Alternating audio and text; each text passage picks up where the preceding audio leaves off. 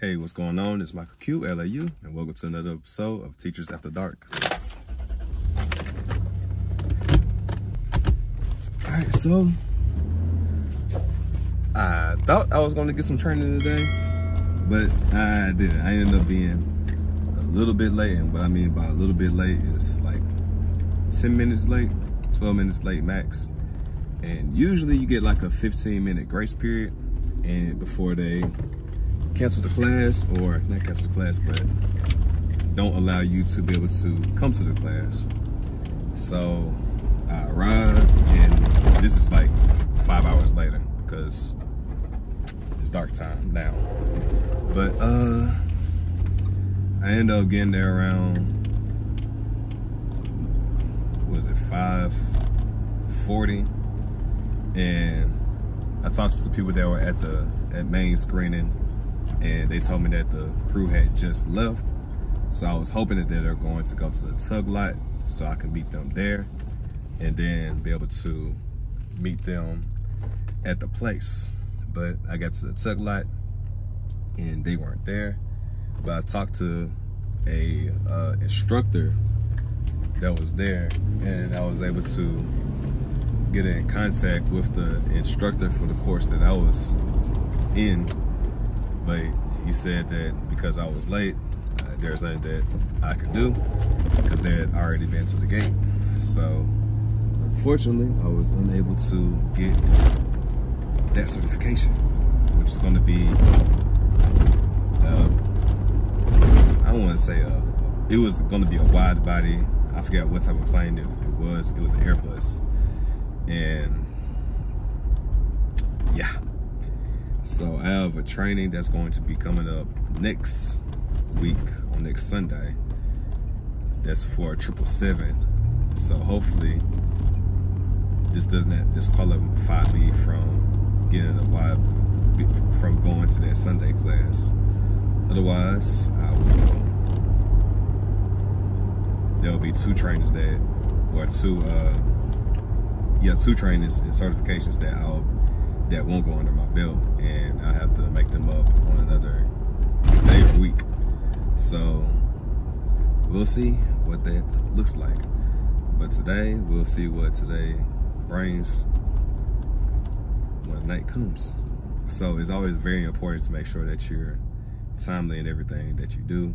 I usually try and be there like 15 minutes early, but with everything that was going on today, and especially like this weekend with Mama Gun going into the hospital with her emergency, and me taking off work and making sure that my wife is okay, and taking care of her mom, kind of neglected some things going into today. So I don't know. You always have to be able to look at something as, cup half full. So I'm thankful that I was able to be there for my wife. So although I didn't get everything that I needed to accomplish on this day, I didn't check off all the boxes. The main boxes get taken care of.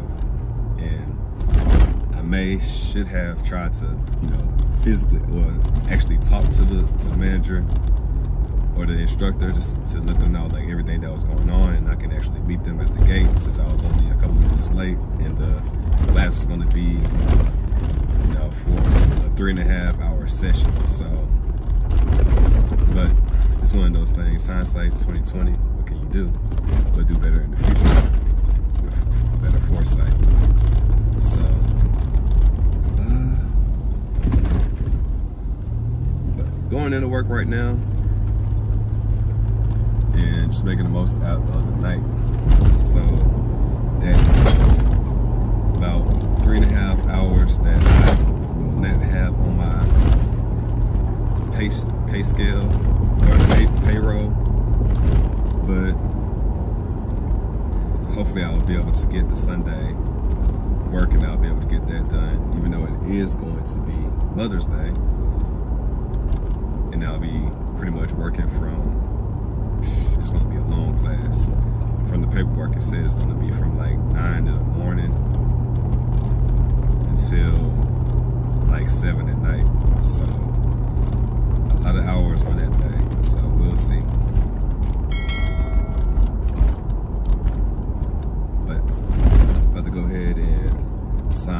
right here, I just wanted to tap in and give you that little bit of update, and I'll tap in once I get off of work and let you know if I'm able to take the 777 class after I talk to my manager and see how that goes. All right, but until further notice, you all stay fearfully fit and infinitely blessed. Are you tired of being tired, of not having enough energy to last you throughout the day? Are you worn out at work, too drained to go to the gym, or too sluggish to play with your kids, and too tired to hang out with your friends and your family? Don't worry, you're not the only one. In fact, 1 in 3 Americans struggle with having enough energy to last throughout the day. But there's good news, because you can change all that by focusing on your gut health. Did you know that your gut has good and bad microbiomes that grow inside of it? And the more that you feed the good, the healthier and livelier that you feel. When you feed the bad ones, over time, you start to feel bad, then sad, and it turns into a fad that you feel like you can't escape. And it becomes your personality, aka your personal reality, and you feel like you cannot escape it, and you accept life as it is, and that it won't change. But that's where you're wrong. You just have to be able to shift your focus. See, most people fall into the trap of the SAD diet, or the standard American diet, which focuses on fast food, which is cheap and high in calories, rather than nature's fast food, which are fruits, vegetables, grains, nuts, and legumes that help nourish your body so that you can flourish. It's also no mistake that 90% of Americans do not eat enough fruits and vegetables according to the daily recommendations, and that's only 5 servings a day. What if I told you you can have the equivalent of 6 superfood salads all in one that's all natural, organic, whole foods? Yes, natural, organic, whole foods. And you can make and consume it in under a minute, and it only costs $4 a day. So there's no excuse that you need to shop, chop, and cook your foods because it's delivered at your front door. If this sounds good to you, check the description down below and schedule a 15-minute complimentary call so that you can see how this can be able to fit into your lifestyle. So you can change your personal reality and increase your energy, mood, digestion, sleep, and skin, all by focusing on your gut health, which is the cause to all your symptoms. Don't believe me? Just Google gut health blank and you'll find plenty of research articles that find a connection. Back to the video. Alright, what it do is Michael Q, LAU. Over to another edition of Teachers After Dark, where I've just got work. It's about 4:30. I feel good enough to go work out. So I didn't do my training earlier today, but I was able to get some sleep in. I came in on time and showed up and showed out. So my manager was not here tonight. So I was unable to tell her that I had missed the class. But I did let my colleagues know, the administrator that we have on the team that's a team leader, let them know exactly what happened. And I didn't let the other manager that was supervising us know that I had a training. Well, no, I didn't. She knows I had a training coming up, but I don't think I told her that I had missed the class on today. So I'll text my manager and see if I'll still be able to take that class, even though I don't have that certification for that class for the Airbus. But I will end up going and taking a 777 class on Sunday. But I'll let my manager know that I'm going to ask my manager if I'm able to still take that class, even though I didn't take the other class, the Airbus class. So hopefully I will be able to, and just go from there.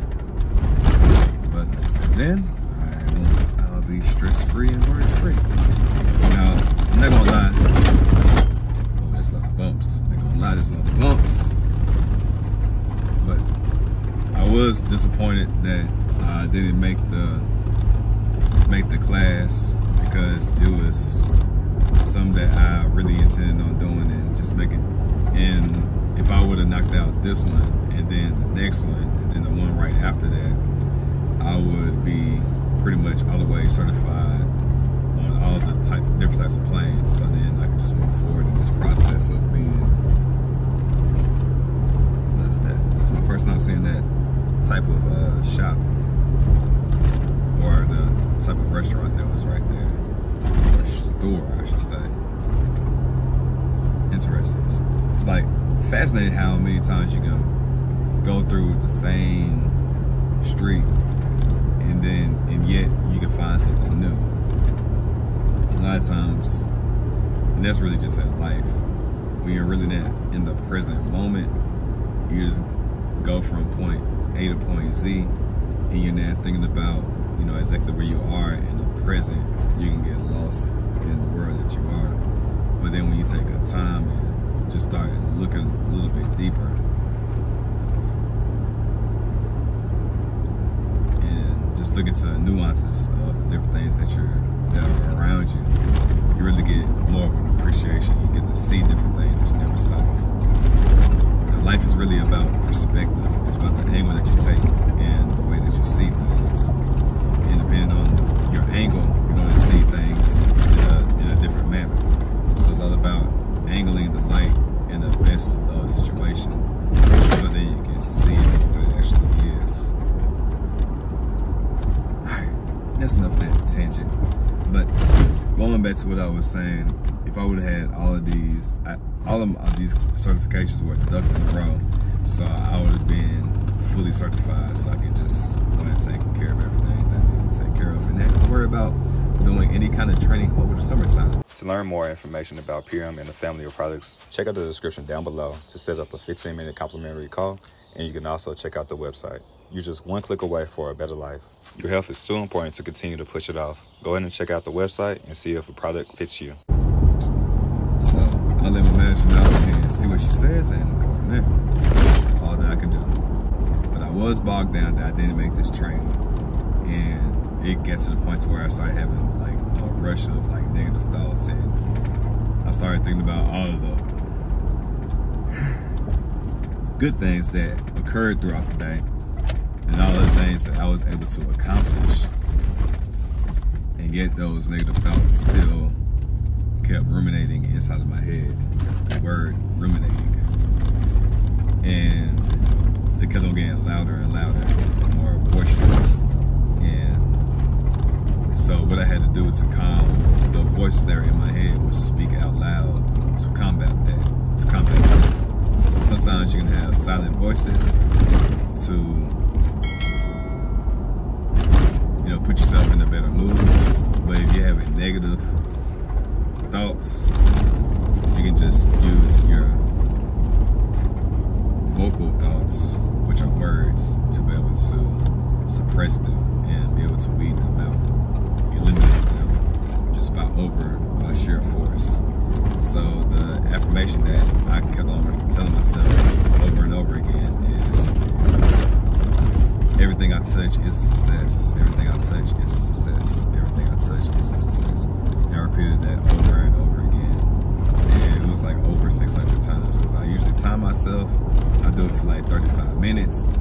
And I can say it 4 times in 10 seconds. Times that by 6, it's going to give you 60 seconds. But 4 times 6 is 24. So if I say it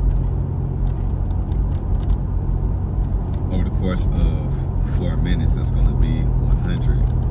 And I do it over the course of 35. So 35 divided by 4 is somewhere around 9. Somewhere around 9. So I'm going to say 8.8.